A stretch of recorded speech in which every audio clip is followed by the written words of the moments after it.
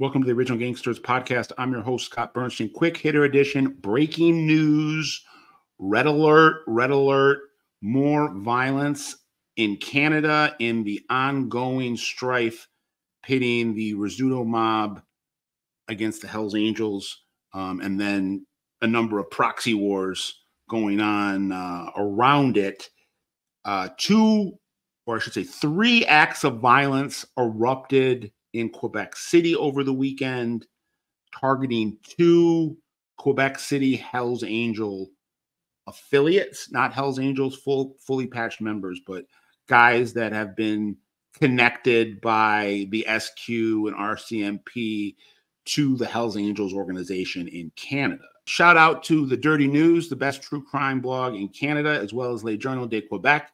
They broke the story of these three acts of violence over the weekend. So, they were on top of it before us. We're just kind of calling it in. So everything started on Friday night where the house of a local cabinetry maker, social media personality, Jean-Noel Lacroix, who goes by the nickname Sardo. I guess he's got commercials on the air in Quebec City, is kind of a somewhat high-profile guy who has been tied to the Hells Angels and Hells Angel affiliates in the past.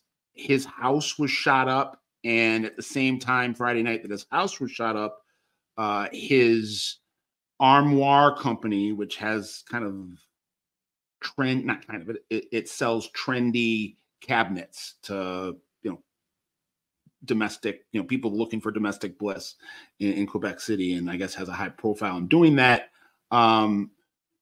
So his house is shot up, and then his business, his cabinet making business, is the victim of three actually separate arson attacks, three different cars in the parking lot of the custom cabinetry making business, which is called something Armoires. There's like three letters, Armoires. This all happened Friday night.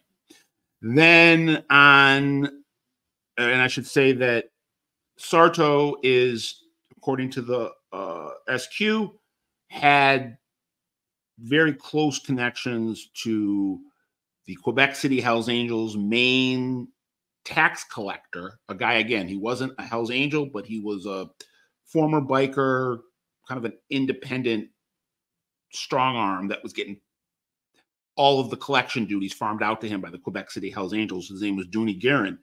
Dooney Guerin was killed back in November of 2023.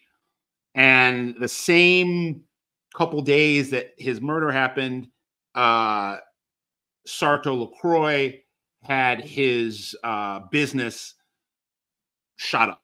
So this was the second time that Lacroix has been a victim of a drive-by shooting at his residence. This time, they also hit his business and torched three cars. Less than 24 hours later, a guy by the name of Patrick Laurando, who was convicted back in the 2000s of running cocaine with the Hells Angels in Quebec City. Again, not a member of the Hells Angels, but somebody who's affiliated. Survived an assassination attempt behind the wheel of his car on Saturday. He was shot. He was wounded, but he wasn't killed. It's of note that Laurando seems to have a lot of enemies at this point, more than just on the street. He was found guilty, I believe, last year of having a custom pool installation business where he was conning people and scamming them out of hundreds of thousands, millions of dollars. So there could be people like in that orbit that were seeking vengeance on him.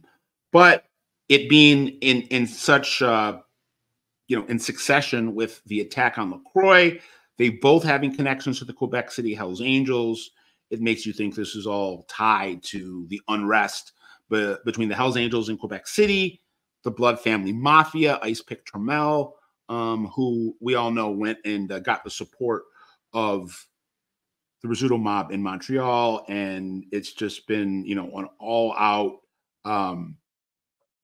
very chaotic underworld terrain in Quebec right now, with the Hells Angels and the Rizzutos kind of fighting multiple wars on multiple fronts with each other or through proxies. So, you know, we'll keep you updated with what we hear out of Quebec City, but 2 attacks on Hells Angel affiliates. Nobody killed, but a house shot up. Patrick Laurendeau was targeted for assassination and survived it. And then LaCroix's business and 3 cars at that business, victims of an arson attack. So we'll keep you updated. That's what's going on in the Great White North right now. It's never ending.